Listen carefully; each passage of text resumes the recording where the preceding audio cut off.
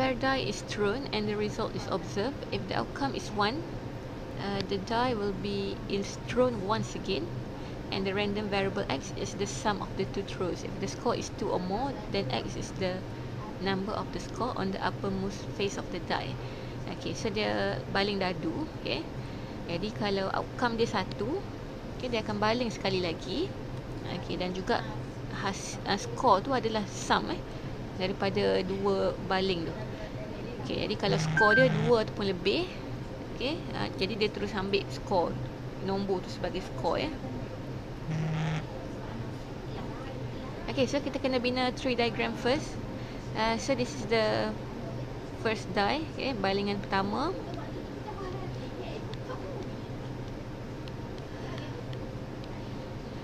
Okay, so kalau score 1, die will be thrown once again.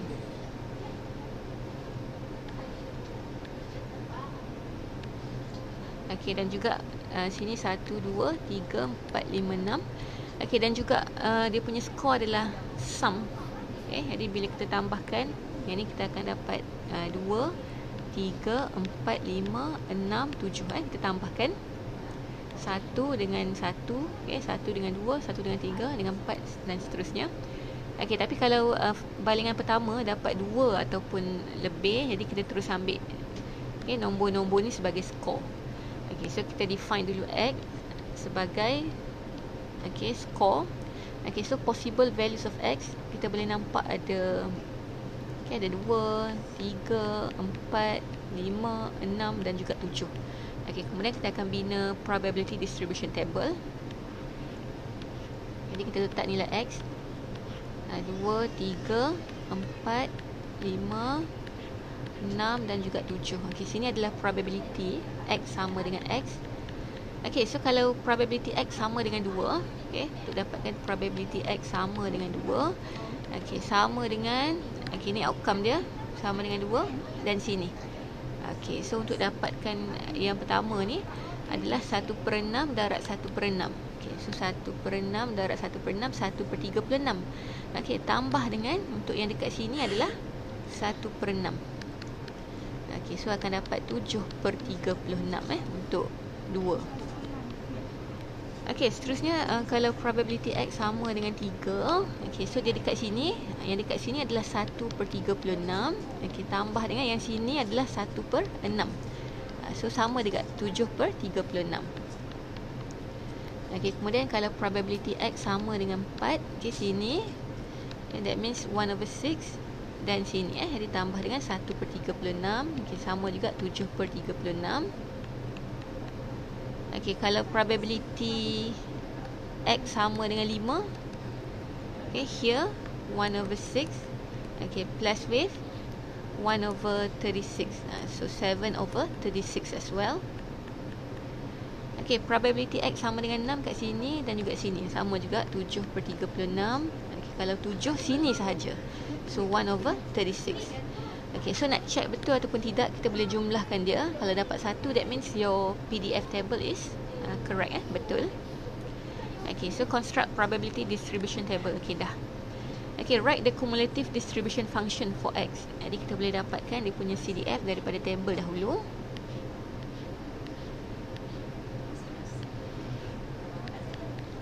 Okay, so kita akan tambahkan dah 7/36. Okay, tambah dapat 14/36. Okay, tambah lagi dapat 21/36. Okay, tambah lagi dapat 28/36. Tambah lagi akan dapat 35/36. Okay, last kali dia akan dapat 1. Okay, tapi dia nak cumulative function, jadi kita kena tulis balik Jadi kita punya fx sama dengan, okay, so dia akan start dengan nilai yang pertama tu. Okay, dia punya range dia less than 2. Okay, jadi dia akan mula dengan kosong. Okay, okay, kemudian 2 dengan 3 2 dengan 3 2 dengan 3 equal dekat depan je. Okay, seterusnya 3 dengan 4, okay, equal dekat depan sahaja. Okay, seterusnya 4 dengan 5. Okay, seterusnya 5 dengan 6. Okay, dan juga 6 dengan 7. Okey, kemudian last kali X lebih besar ataupun sama daripada 7. Okey, so last kali dia akan diakhiri dengan 1. Okey. Okey, kemudian boleh put the value of cumulative lah ikut susunan. Okey, 7/36. Okey, kemudian 14/36. Okey, seterusnya 21/36. Okey, 28/36 dan juga 35/36. Okey, so this is our cumulative function. Okay, boleh dapatkan daripada table dahulu. Okay, you can get the cumulative value from table and then you transfer into the piecewise function. Okay, kemudian determine the median. Jadi nak cari median ada dua cara. Boleh gunakan PDF ataupun CDF. Okay, but since kita dah ada CDF, saya akan guna CDF untuk cari median. Okay, so untuk cari median kita kena convert kepada perpuluhan. Okay, so 7/36 kita tukar kepada perpuluhan. Okay, dia adalah 0.194. So dia masih less than 0.5. So dia bukan median. Okay, go on lagi. 14 bahagi 36 dalam perpuluhan adalah 0.388. Okay, so masih less 0.5. So bukan. Okay. Kemudian 21 bahagi 36 is 0.58. Okay, so ini dah melebihi 0.5. So that means our median is 4. Jawapan bagi median kita adalah 4. Okay, kemudian nak cari probability 2 sampai 5. Okay, soalan D. Okay, soalan D kita nak cari probability X daripada 2 sampai 5. Okay, kita boleh gunakan PDF ataupun boleh gunakan CDF. Okay, kalau menggunakan PDF, if we use PDF, okay, probability 2 sampai 5 tu kita kena tambahkan probability X sama dengan 3 tambah dengan probability X sama dengan 4. Okay, 5 tak termasuk kan. Okay, so kalau guna PDF, ambil daripada PDF lah. 7/36 okay, tambah dengan 7/36. So dapat 14/36. Okay, itu kalau guna PDF Okay, kalau menggunakan CDF, okay, awak kena ingat dia punya definition dia less than equal.